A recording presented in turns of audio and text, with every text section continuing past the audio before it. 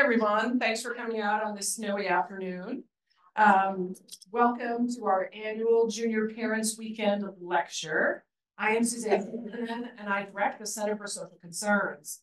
For folks unfamiliar with the Center for Social Concerns responds to the complex demands of justice through research, courses, and community engagement, grounded in dignity, affirming solidarity with marginalized communities. One of the ways that we engage both with the university and the local community is by gathering for ongoing critical conversations. Today's event with Jonathan Wilson-Hartgrove on beloved community and poverty is part of that continuing conversation. For us at the Center, the study of poverty begins with dignity affirming solidarity, precisely because poverty is more than a line, and people experiencing poverty are more than a problem to solve. Center courses and research engage people experiencing in poverty to learn from them about the challenges they face and how we might address them together. Jonathan's work is well aligned with this effort. Jonathan Wilson-Hartgrove is a spiritual writer, preacher, and community cultivator. He serves as the Assistant Director for Partnerships and Fellowships at Yale's University for Public Theology and Public Policy. A native of North Carolina, Jonathan is a graduate of Eastern University and the Duke Divinity School. He and his wife, Leah, founded Rutba House, a house of hospitality where the formerly unhoused share community with the formerly housed. Jonathan also founded the School Up for Conversion, a popular education center that works to make surprising friendships possible in Durham, North Carolina. He is an associate pastor at the historically Black St. John's Ministry Baptist Church. Jonathan is the compiler of the celebrated Common Prayer, a liturgy for ordinary radicals, and is the author of several books on Christian spirituality, including Reconsidering the Gospel, Strangers at My Door, The Awakening of Hope, The Wisdom of Stability, and The New Monasticism. He's busy. He is also co-author with Reverend William Barber II of the Third Reconstruction, Moral Mondays, Fusion Politics, and the Rise of the New Justice Movement.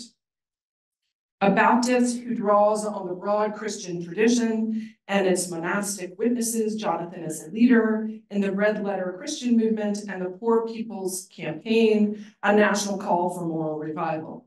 He speaks often about spirituality and faith in public life to churches and conferences across denominational spectrum and has given lectures at dozens of universities like our own. We're honored to have him here with us today.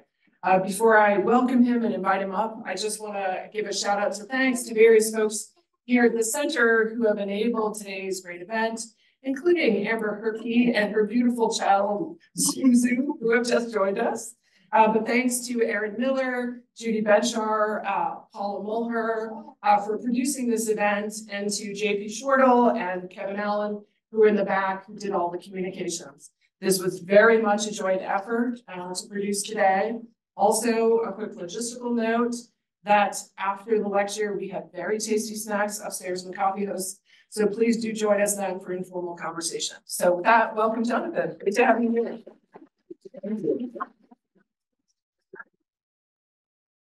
Well, it's a joy to be here with you on a snowy day. I'm a Southerner, so this isn't normal, but I'm glad to see that y'all carry on and still show up. When it snows in my town, nobody shows up for anything.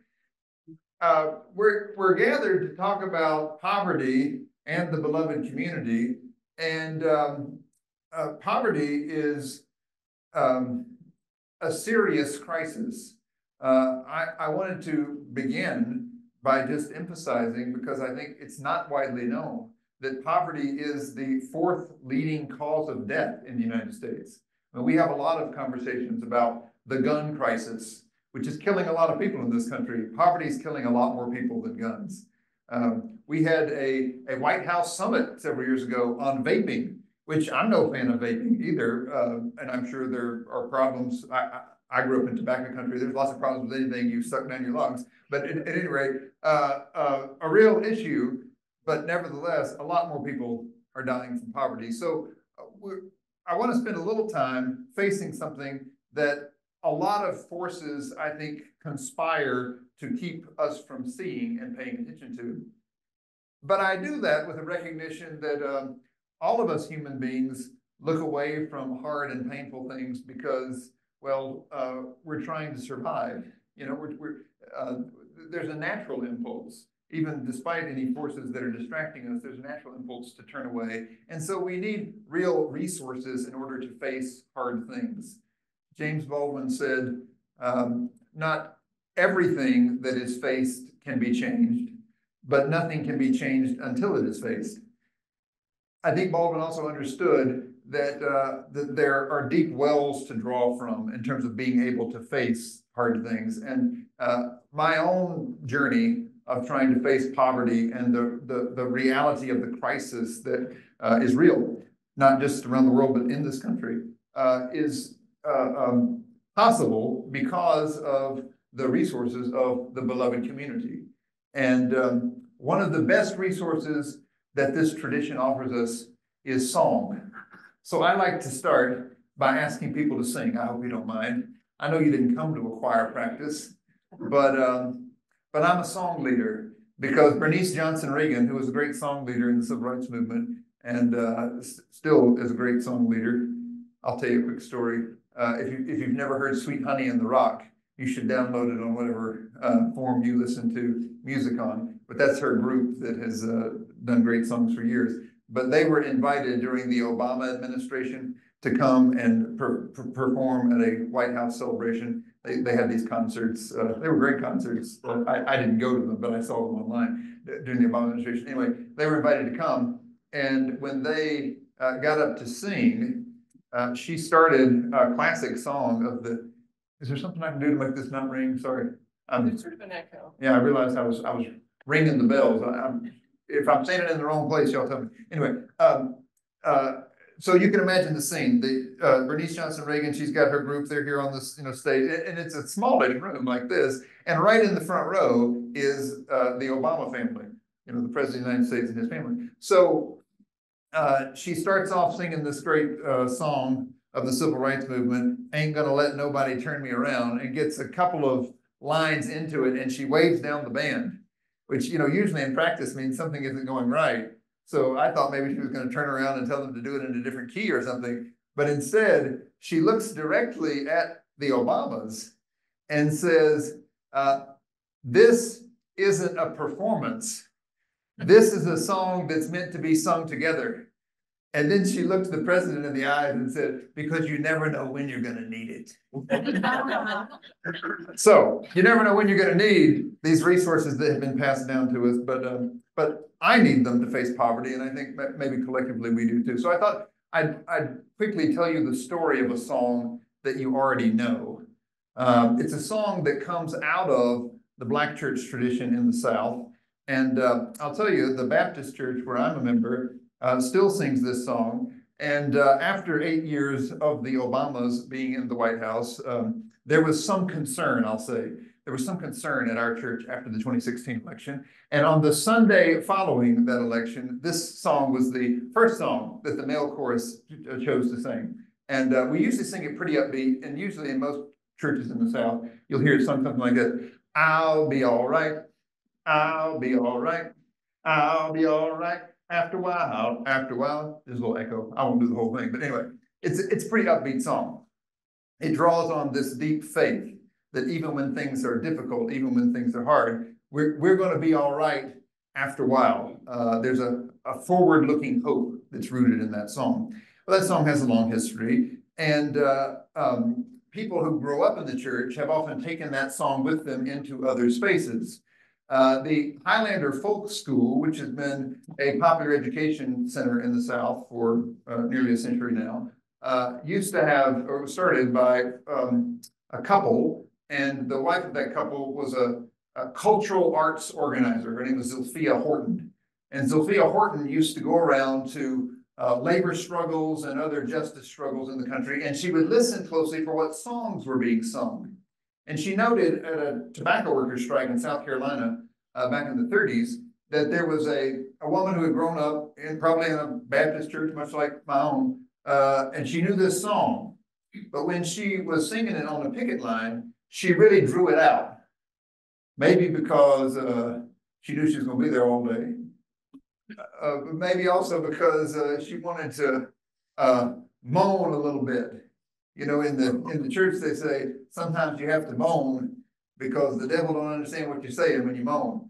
At any rate, she turned that sort of upbeat song into something drawn out, and she made it a song for people to sing together in the struggle. Sophia said she was singing it on the picket line, something like this: "We'll be all right. We'll be all right. Lord Jesus, we'll be all right after a while." And she thought, that's a pretty good song. That's a pretty good song. So part of her job back then was she would listen to songs that were being sung in struggles, and she would introduce them to people in other struggles at trainings that they did at the Highlander Folk School. And there were also, you know, musicians who would come through and listen with her to the songs of the movement. One of them was a guy named Pete Seeger.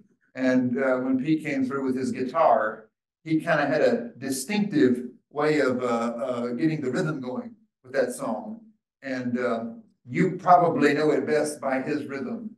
But by the time in 1960 that students began to sit in at the lunch counters, first in my home state of North Carolina in Greensboro, but it spread quickly all across the country from February 1st through the spring. Scores of campuses across the country had students doing direct actions at lunch counters. And just as an aside here, I always like to tell this story because sometimes organizers think, you know, we've got huge challenges today. But one of the great organizers of that era, just think about this practically, Ella Baker was her name. Ella Baker read the news stories about what was happening in Greensboro, at Bennett College, at A&T, and at other places, Nashville, Tennessee. And she, now no Google here, right? She literally got people to mail her hard copies of newspapers, clipped out the names of people who were named in the newspaper because they had been arrested, and figured out which college they were at, and sent them invitations to come to a gathering at Shaw University on Easter weekend. So she did all this in about 2.5 months, between February 1st and Easter weekend of that year. And at that gathering, they organized the Student Nonviolent Coordinating Committee. But when they were all together, you know, this is their first chance to be all together, she said, well, we need somebody to lead the singing. So she invited the folks from Highlander to come and teach this song. And this is how the song that you and I know as "We Shall Overcome" became the anthem of the movement. This song that had come from the church to the picket line to, you know, this mix of movements that were sharing resources with each other. It grew into this song that literally went around the world. So you know it. And I thought we could sing it together just to steel ourselves a little bit to face the reality of poverty in the tradition of the beloved community. So, we shall overcome. We shall overcome. We shall overcome someday. Oh, deep in my heart, I do believe we shall overcome someday. You all sound pretty good. Bernice always says, when we get together, we have to sing because the point of the song is to get to the singing, and the point of the singing is to make us into a community. And if you're going to face hard things, you need community. So we'll sing together again before we end. I thought I would tell you a little bit of my own story, just as a way of introducing how I've come to understand and think about the crisis of poverty in America today. I grew up in North Carolina, and when I was growing up in the 80s and 90s, I was an ambitious kid. I was also a Baptist then, as I am now. And as a white Baptist in North Carolina then, I now know that my community was largely influenced by what we call the religious right, or today's sociologists call white Christian nationalists. And in that context, I really wanted to become president of the United States for Jesus. That was kind of my goal. And so I was on that train for a while, trying to sort of, figure out how to make that real. And in the course of that, pretty quickly realized that there was a basic tension between this notion that you exercise the largest empire in the world's power in order to force other people to believe so-called Christian values and the things that Jesus actually taught. And I will say the people that raised me on the Bible, they did make me learn what Jesus actually taught. I mean, we memorized the scriptures, in the King James Version, because if it was good enough for Jesus, it was good enough for us. I mean, we had our ways of thinking about things, but nevertheless, we took the Bible seriously. And so I grew up in that context, but realized that the sort of way of putting faith into practice in public life that I had been raised on was flawed, and I needed to find another way. And in the midst of that journey, I came across this tradition of houses of hospitality, that good Catholic social teaching. Since I'm here at Notre Dame, I'll have to give thanks that Dorothy Day and others lifted up this notion that Jesus taught us some things about how we live in the world, and if you put those things into practice, that can really change your way of life. But it can also bring you into relationship with people that you might not know otherwise. And I ended up spending some time in and around Catholic worker communities and other houses of hospitality, and beginning to realize that there was a call on my life. There was a sort of a vocational call to get in the way of the violence of this world. This is back in the early 2000s when the tradition that I come from, the evangelical tradition, was very allied with the Bush White House, and decided that we needed to wage a holy war in Iraq. Some of you may remember that there was this notion that, especially after 9/11, that we were going to rid the world of evil by bombing countries, first Afghanistan and then Iraq. I think about this often these days when there's such strong language sometimes used to condemn the sort of imperial aspirations of other countries in the world, willing to just bomb places and call for regime change. We've been involved in this sort of thing too.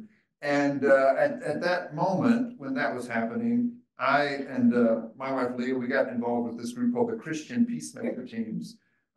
Their mission has been to get in the way, they say, the way being the way of Jesus, the way of nonviolent love, but also to literally get in the way of violence, get in between parties who are attacking one another, and to try to practice nonviolence in those contexts. And we ended up having the chance to go to Iraq with the Christian Peacemaker Teams while our country was dropping bombs.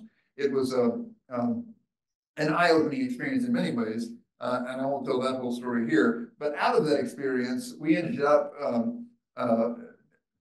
being in a caravan that wrecked on a road that was being bombed. And I was not injured, but several of our friends were injured, and the only way we could get them help was by taking them to the closest town. It was a town called Rutba, and it happened that 3 days before, the United States had bombed the hospital in Rutba. So there was no hospital, but some of the doctors had survived, and they were willing to take care of our American friends. And we had this experience of radical hospitality. People who our country had just bombed saved our friends' lives. And I offered to pay the doctor, for his services after we got our friends patched up enough that we could get back on the road. And he said, "You don't owe me anything." He said, "Please just tell people what's really happening here." So when we came back to the United States in 2003, and we're telling that story of this radical hospitality that we had received, we ended up starting a hospitality house and named it after this town where these doctors had taken care of our friends. It's called Rutba, Iraq. And so I've lived the last 20 years of my life at Rutba House in Durham, a house of hospitality where, those of us who are trying to find community have shared life with, people who often know a lot about community, but we're trying to find housing. And so, we've shared life around the table and in household in that space. And that has been my window on this reality of poverty that is in so many ways an overwhelming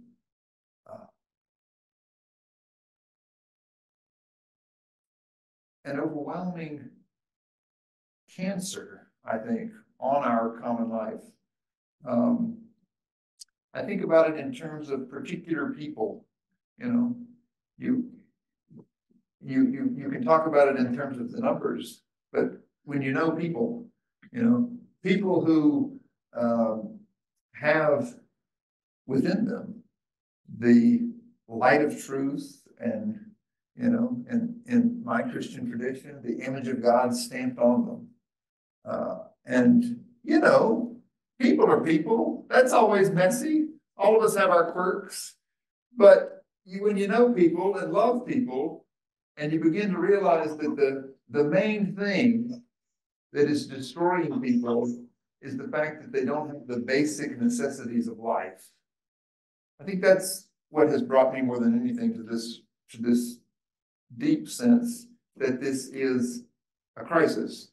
And poverty ends up, landing on people in various ways. So as a hospitality house in a city that calls itself the City of Medicine, we opened the doors and we ended up hosting a lot of people who had been made poor by healthcare, right?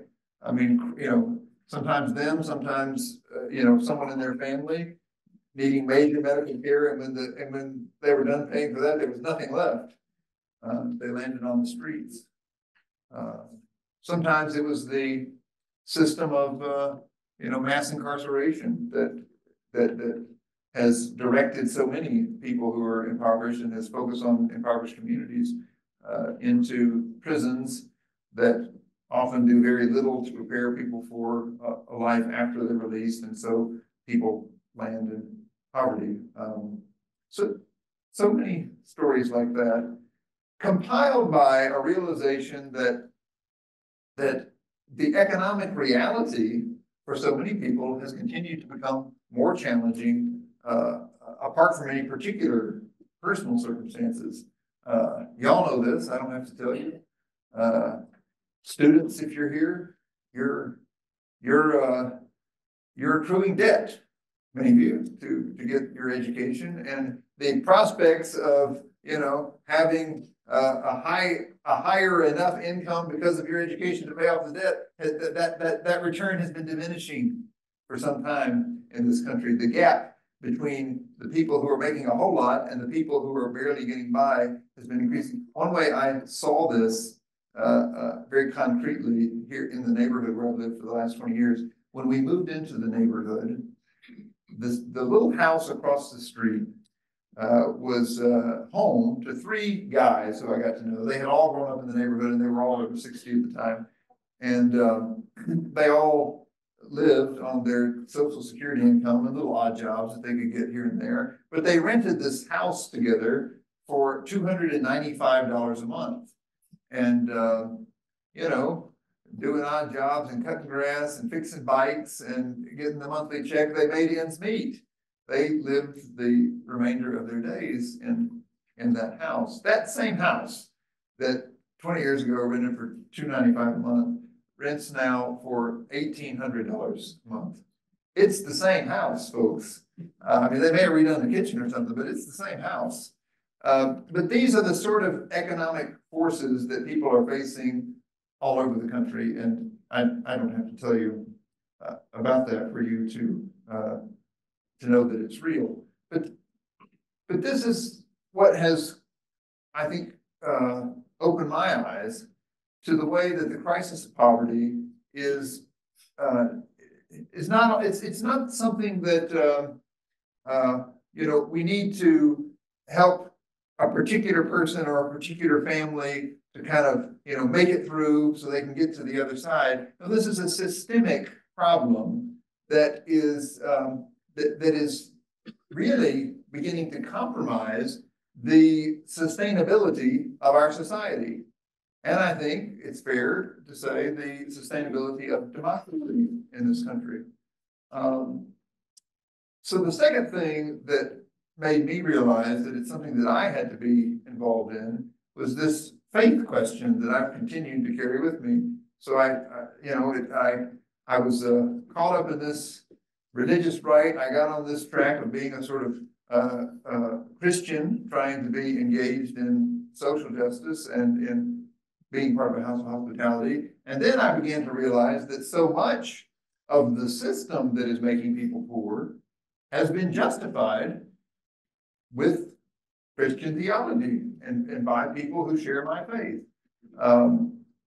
There's a whole story of how in the 1920s and 30s, when in the United States, particularly after the Great Depression, there was a lot of suspicion about the titans of capital, the people who ran the big businesses in this country.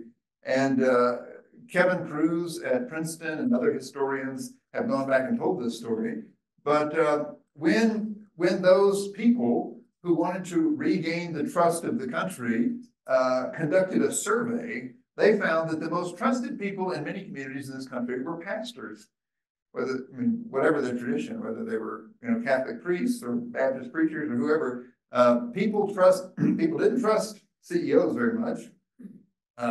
People still trusted government officials more then than they do now, but people trusted pastors more than anyone. And so the National Chamber of Commerce actually invested in a network of preachers that were organized under something called spiritual mobilization, and developed a theology of Christian libertarianism, which was a way of sort of applying Calvinist theology to say, if you're good, God will give you riches, and if you're bad, you're poor, which is a way of explaining that people who are poor, it's not society's responsibility, it's their responsibility. And many of the narratives we have that blame poor people for their poverty have been developed and grown out of that Christian justification of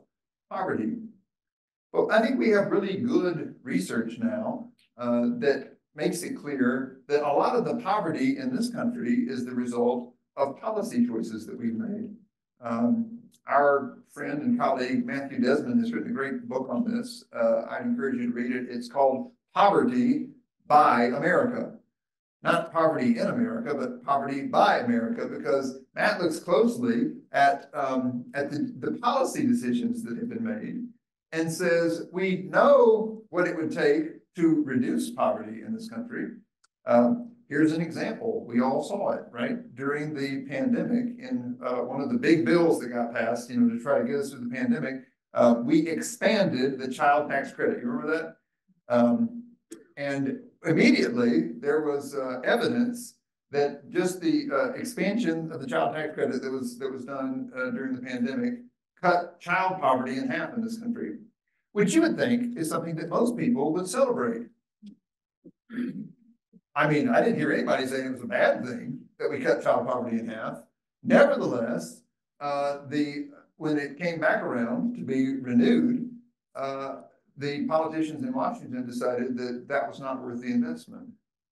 And I'm not just talking about Republicans. there were Democrats also who refused to continue the expansion of the child tax credit. That's just one example. But if you read Poverty by America, I mean, he really goes through many parts of our public policy, tax policy, the way we, reward people for, the interest paid on houses, is a huge investment in people who have homes. And yet, if you look at it in total, we're investing as a country far less in people who need more than we invest in people who have property.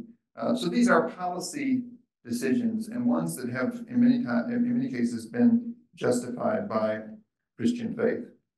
And so, because of my own sort of personal experience of seeing people whose lives are ruined by just lacking access to basic necessities, and my own recognition of this sort of responsibility as a Christian and as a Christian preacher for the stories that have been told that have justified this, I have increasingly been drawn to learn from the Christian and moral traditions that challenge poverty. And it turns out, even though I wasn't taught to read this way, there's actually a lot in the Bible that challenges poverty. And there's a lot in the Christian tradition. And my friend, the Reverend William Barber, who is one of the co-leaders of today's Poor People's Campaign, he began to teach me years ago that if you pay attention to the prophets in the Bible, that what they help us to see is that actually the well-being of society depends on learning from people who are poor and marginalized how the whole society can heal. One of my favorite expressions of this is actually in Psalms, in Psalm 118, which I grew up in churches that had these praise songs. I don't know if y'all are familiar with praise song culture, but we had one that was actually based on this psalm, because this is the psalm that says, "This is the day that the Lord has made. Let us rejoice and be glad in it," which sounds like a pretty happy thing. And, people who are trying to rile up a crowd to get up and sing that as a chorus. But that chorus is immediately preceded by this: "The stone that the builders rejected has become the chief cornerstone, and it is marvelous in our eyes. This is the day that the Lord has made. Let us rejoice and be glad in it." It's a recognition that the best day, the bright day, the great day that we're looking forward to, when all shall be well, and all shall be well, and all manner of things shall be well, to quote another Catholic saint, that day is the day when the people who are rejected in society are actually lifted up to be the ones who can reconstruct society. And it was that biblical tradition, actually, that helped me to begin to see that this is actually the only thing that has ever pushed the United States toward our sort of aspirational goal of a more perfect union and the things that we say we're committed to, like equality and justice for everyone, right? It's when the rejected people who had been enslaved in the South gained for the first time the right to vote after the Civil War, during the Reconstruction era. When those formerly enslaved people began to vote alongside white populists in the South and formed fusion coalitions, it's actually the first time in my home country, I mean, I don't mean nation, I mean the way we talk about country in the South. In my home place, it's the first time that everybody was guaranteed a right to a public education. That happened because the people who had been rejected formed fusion coalitions and said, we're going to tax those plantation owners and use the resources that were built up from stolen labor to make sure everybody has access to education. That was a revolutionary idea made possible because the rejected stones came together to imagine a new day. That's what Dr. King and others were looking back to in the 1960s when they were building a moral fusion movement, right? A fusion movement of people who were impacted by different issues, but calling them together to say, we can not only have civil rights and voting rights for everyone, but those things make it possible for us to be a society that can They can guarantee fair housing and affordable housing for people. They can guarantee access to health care and to living wages. It's often forgotten that the March on Washington, when Martin Luther King gave his famous "I Have a Dream" speech, was a march for jobs and justice. And on the agenda of the demand was a living wage, which then was $2 an hour. The $2 an hour, if indexed for inflation then, would be close to $17 an hour today, right? People were saying we need to earn enough from our work to take care of our basic needs. These are the kinds of movements that have been possible when people of various backgrounds have come together around a moral center and moral concern, and the rejected have led that fight. And so I'm grateful today to be part of a renewal of the Poor People's Campaign. The Poor People's Campaign was the last initiative that Dr. King led. He was leading when he was assassinated in 1968. And it really grew out of this vision of the folks who had come together in the South to challenge Jim Crow, moving beyond challenging these segregation laws, which were in many ways a sort of social arrangement to prop up an economic system, and to say that, in fact, the whole economic system needed to be changed, and that impacts many people.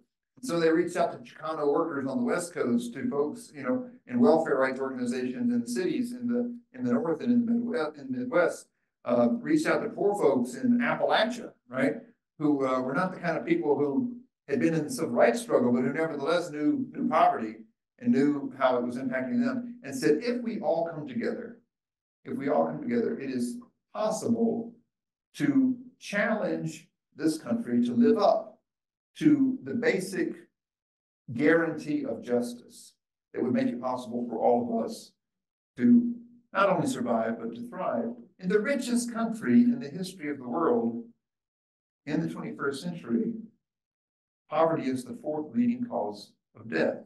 It doesn't have to be that way, right? These are policy choices, but it's not possible to change the policy until you change the political conversation. So how can a Poor People's Campaign today build the capacity to change policy? That's the question we've been pushing since 2018. And we have a plan. We tested it in 2019. There was a gubernatorial race in Kentucky, and Kentucky seemed like a great place to think about this kind of fusion coalition, because you have cities with large African-American and Latino populations, but also lots of poor white folks out in Appalachia, particularly in eastern Kentucky. We worked with a lot of organizations there, and they came up with what they called their Hood to the Holler campaign, right? Folks from the hood to the holler coming together to build a commonwealth for the common good in their language. They used moral language. They talked about how these were moral issues, not issues of being liberal versus conservative, not caught in a lot of the sort of cultural wedge issues that have been used to pit people in urban centers versus people out in the country, but things like living wages and health care and access to voting rights. And they had a white Christian nationalist governor at the time who was running for re-election. The man who was challenging him decided to embrace the language of this movement, and he won. He won in 2019. What was interesting when we looked at the numbers afterwards is that typically a Democrat could win in Kentucky only by increasing turnout in the cities, because the cities are the centers of registered Democrats in Kentucky. And there was some increase in the cities, but the increase in the cities was not enough to overcome the margin of victory with his opponent. What he had to have was an increase out there in eastern Kentucky. So it turns out that poor folks in eastern Kentucky had gone and talked to their neighbors and had convinced enough people to vote, people who don't even usually vote, that it made up the difference. And they were able to change the leadership of their state. It's a model that we saw work there, and we're able to invest in organizing people around in 2020. There's I think a huge myth that poor people vote against their interests. You've probably heard it. A lot of the coverage of the so-called Trump voter has sent people out to these rallies and talked to people, and has sort of conflated the non-college educated white voter with poor white people. But if you look at the numbers, in 2020, people who make less than $50,000 voted Biden over Trump by 14 points. I mean, there was a huge difference. It was actually the widest margin of any splice was the income difference. So the reality is that a lot of poor people know that the folks who are sort of selling their bill of goods to them are not serving their interests. What they don't know is that there are politicians who would be willing to push for policies that could help them. And so when we've surveyed low propensity voters across the country, over and over, what we've heard people say is that they're not politicians who speak to our interests. So this year, the Poor People's Campaign, without any partisan commitment, has committed to go to poor communities with poor people and low-wage workers leading the canvassing, and to reach 15 million voters in the country this year, 15 million potential voters, in order to give them the news that they have the power to swing the election in almost any state. A third of the electorate in the United States is poor or low income, the technical definitions. In most swing states, it's as much as 40%. This group has more power than any group to change the margins in terms of what could shift the election. And so the Poor People's Campaign is organizing and is inviting people like you to show up at state houses on March 2nd. Because when poor and low income people are leading the way, it's also an opportunity for folks who share a moral vision from whatever their tradition to come together and to build these kinds of fusion coalitions with them. And so we want to demonstrate what that looks like at state houses here in Indiana, where the numbers, I looked at them before I came over here, the numbers here in the state are very reflective of the country. 1/3 of your population, it's 2.25 million people in Indiana are poor and low income. That's a poor and low income people, according to the research that we've done, vote at 20 to 22% less frequently than their higher income neighbors. So, you don't have to do too much math to realize that that's a huge potential of people to turn out in order to shift elections. There'll be a rally at your state house here in Indianapolis, in Raleigh, North Carolina, where I'm from. At 30 state houses across the country, there are going to be rallies on March 2nd. It's a real opportunity to see what it looks like for the stones that the builder rejected to become the chief cornerstones, to stand together in public. And then on June 15th, we're calling people from all around the country to come to Washington, D.C. and to make a mass demonstration of this effort, because it's one thing to get people to show up to vote, but what we've seen is that these kinds of campaigns have huge amplification when we can persuade people who are running for office to speak directly to this constituency. And so, while we want to talk directly to a lot of voters, we also want to demonstrate the power of this coalition even before the elections, in order to compel people who are running for office to stand and say, this is something that I am committed to. We've introduced in the U.S. House a resolution. It's called the Third Reconstruction Resolution. You can look it up on the list of bills in the U.S. House on the ushouse.gov. But it's an outline. It's not a single bill. It's an outline of all of the policies that could be passed if we had political leadership who were committed to ending poverty.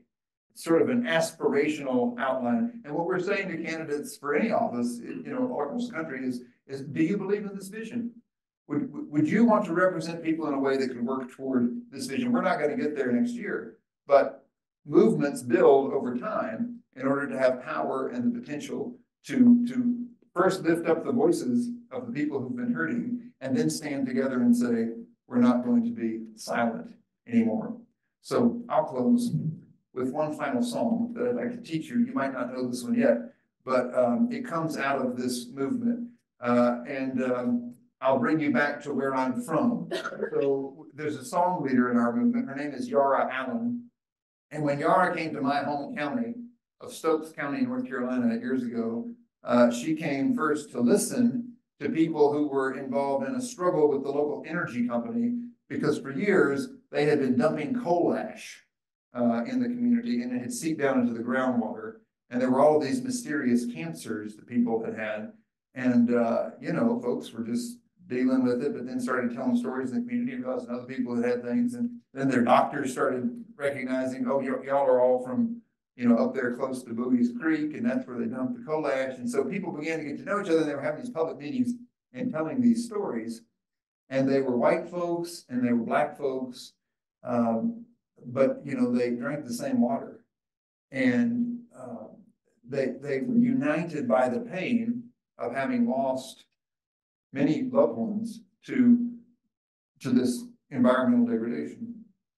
And so as Yara listened in a church that evening to people telling their stories, she wrote this song, and it's kind of become an anthem of the Poor People's Campaign. So if you're going to go to Indianapolis on March 2nd, or if you're planning to come to DC on all right, June 15th, this is kind of choir rehearsal. You'll know the song when you get there, all right? So it goes like this. Somebody's been hurting my people, and it's gone on far too long. It's gone on far too long. I'll tell you, it's gone on far too long. Somebody's been hurting my people, and it's gone on far too long. And we won't be silent anymore. You got it? Stand up. Somebody's been poisoning the water, and it's gone on far too long. I'll tell you, it's gone on far too long. I'll tell you, it's gone on far too long. Somebody's been poisoning the water, and it's gone on far too long. And we won't be silent anymore. All right.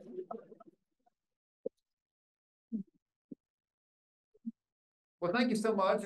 I hope we've sung ourselves into community and maybe talked ourselves into a conversation. Do we have time for a few? Sure. Does anyone have a question they'd like to ask? And it ain't got to be a question. You can weigh in.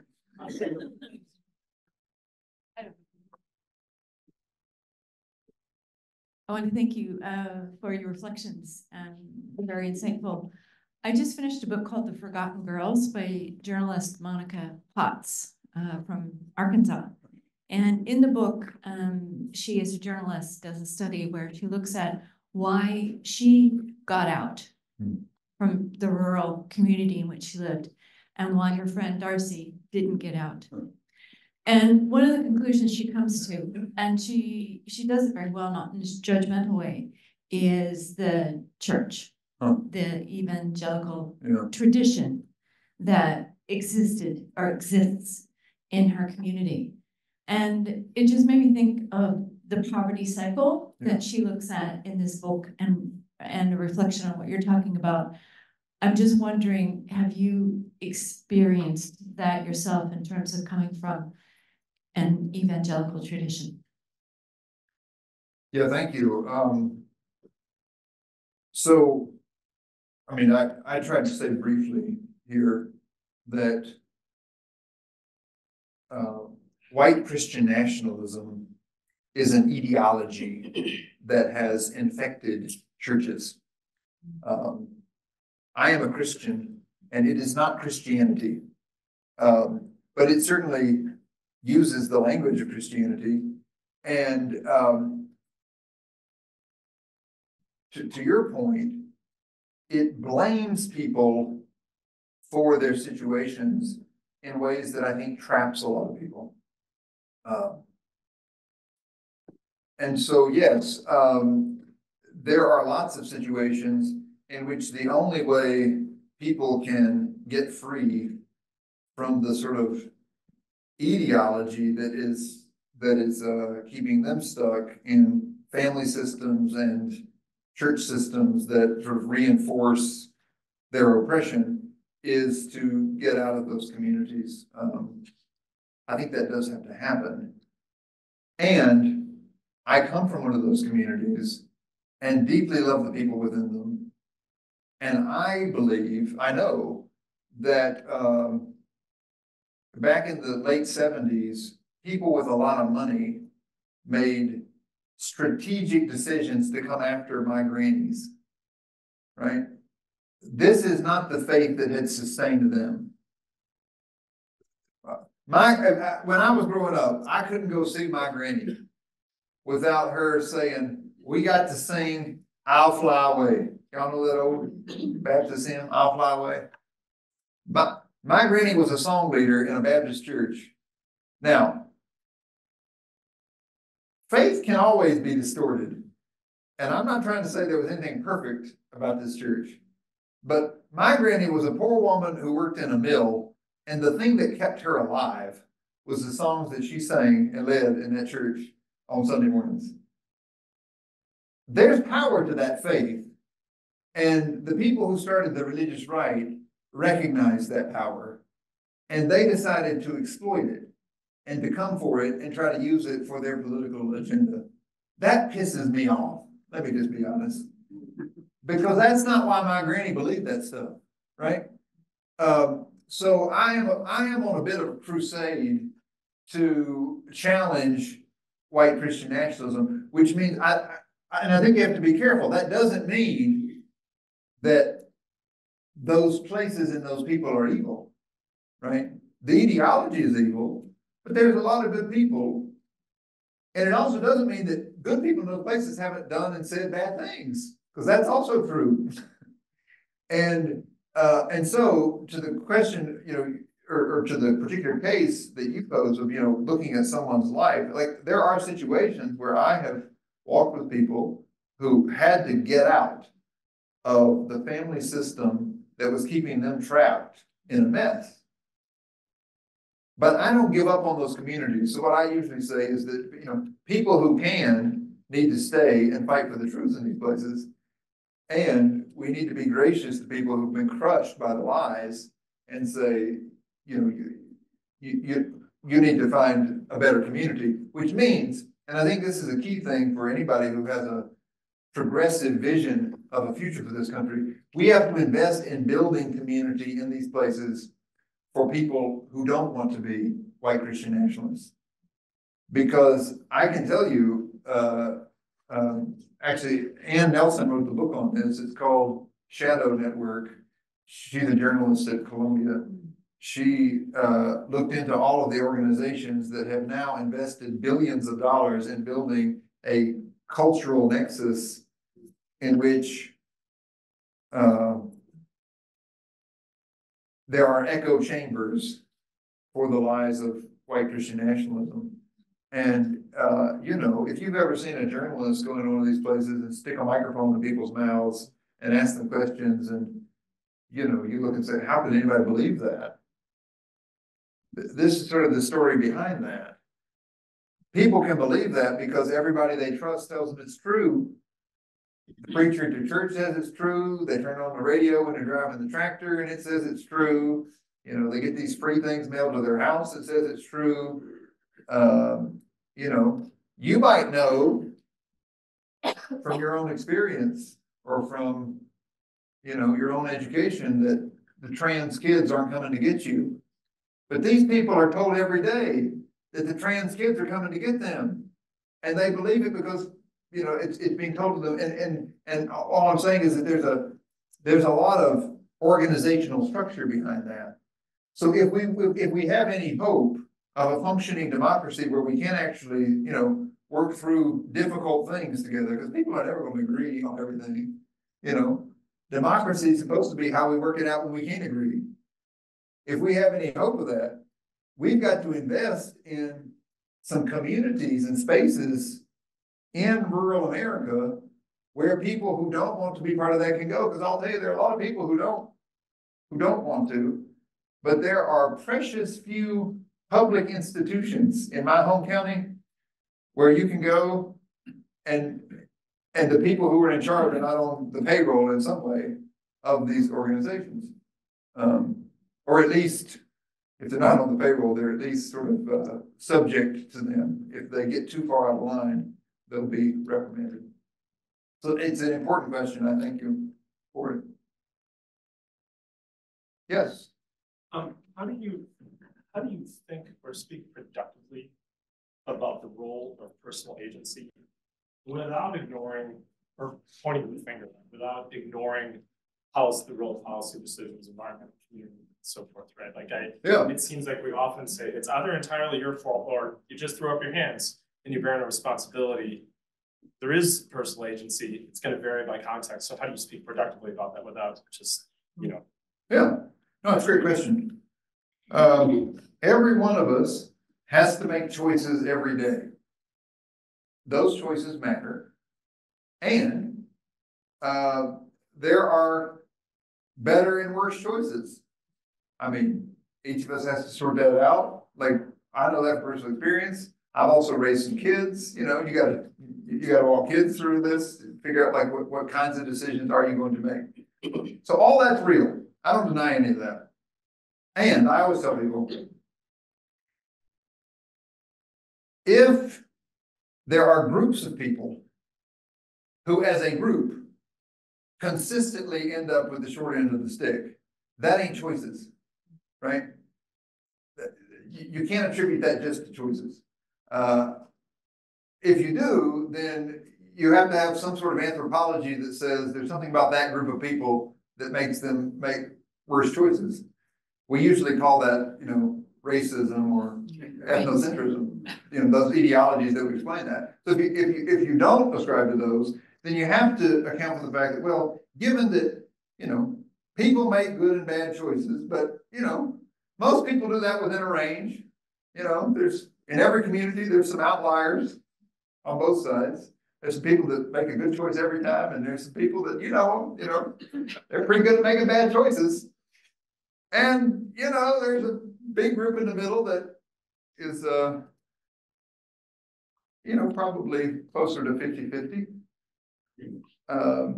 Yeah, we're human beings. We make good and bad choices.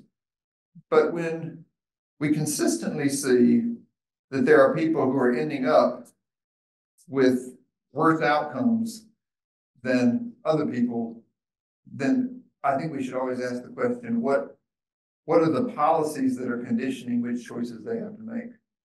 And that's where I've come to see on the issue of poverty, that there are very real things that we can do.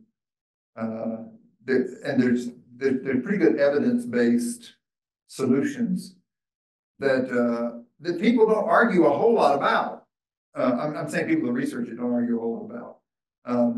We had this conversation with Philip Alston. Philip Alston was the special rapporteur for poverty for the UN, who was commissioned a few years ago to tour the United States and, write a report on extreme poverty in the United States, which, to the UN is a sort of peculiar situation, because there's extreme poverty all over the world, and often that makes sense in terms of world economic policy, but the United States has a disproportionate amount of extreme poverty given our GDP.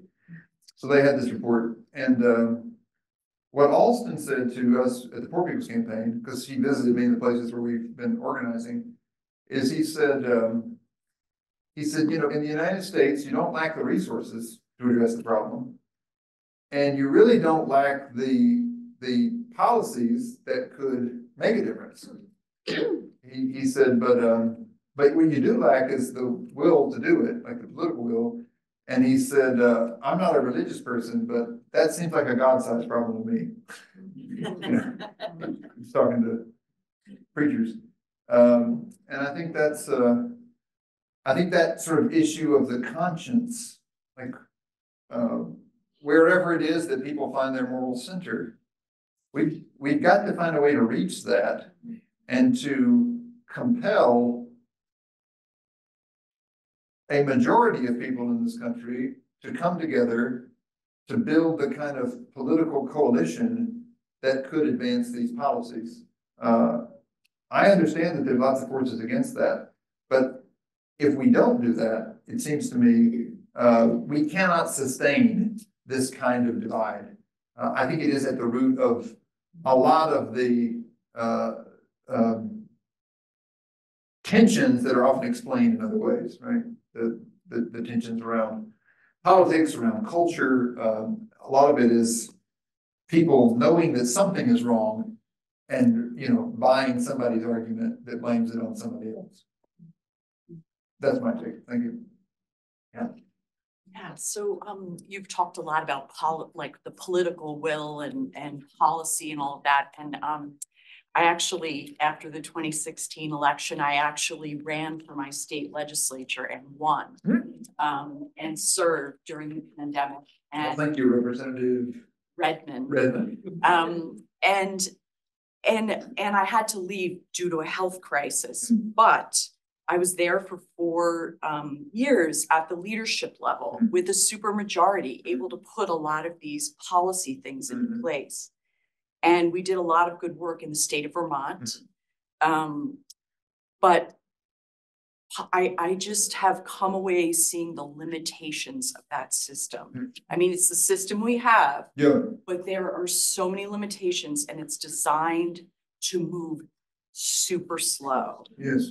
And so I just wonder, like, are there other ways that people can come together and really work? I know the political system, and I have no less respect for it and willingness to kind of like, and I made sure that when I had to leave, my district was replaced with the first woman of color ever to serve in our, so it's been an incredible journey.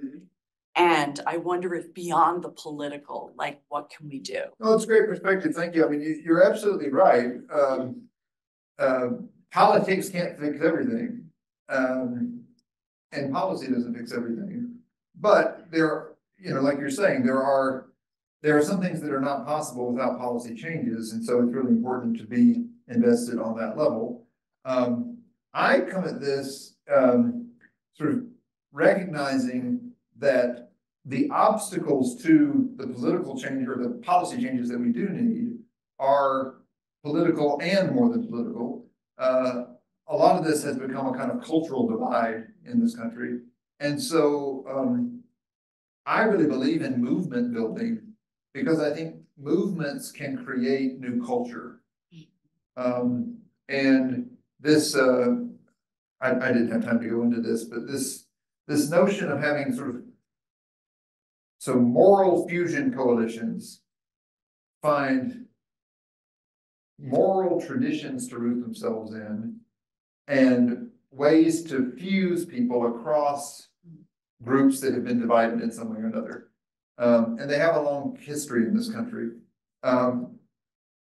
They're hopeful to me because I do think they can create a new political majority in the way I was talking about. But I think in the process, they also create all kinds of new bonds, right?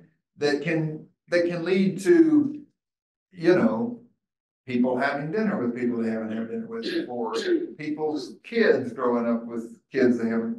So there's a lot more to it also. So I'm a big advocate of movement building.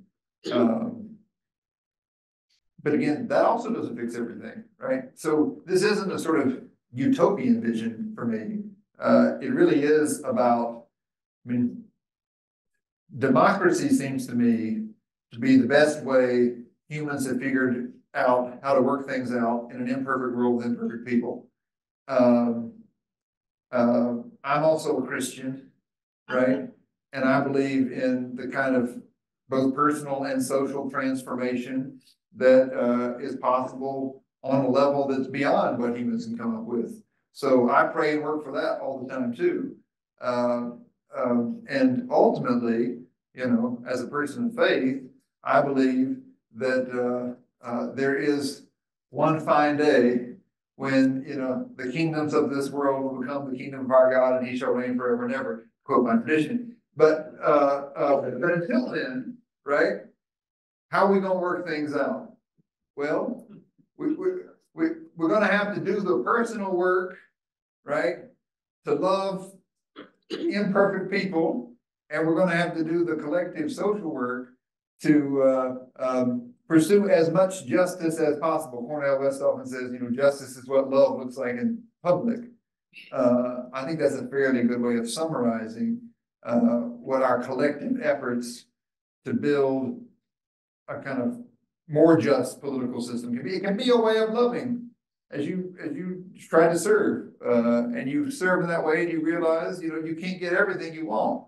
But ain't that true when you try to love an individual too? You know, I've been married a few decades now. You that's not perfect either, right? But we keep trying, and that's yeah. I guess that's how it makes sense. That. So thank you for your question and for your service.